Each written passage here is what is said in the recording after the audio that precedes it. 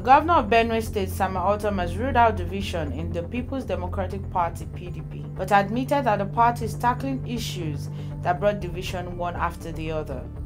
Ortom stated this during the PDP stakeholders meeting in Makurdi, the state capital.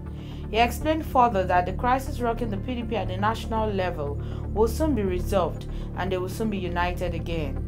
Meanwhile, the presidential candidate of PDP, Alhaji Atiku Abubakar, has revealed that one of his lifelong ambitions is to become Nigeria's president, and he will pursue this ambition as long as he's alive.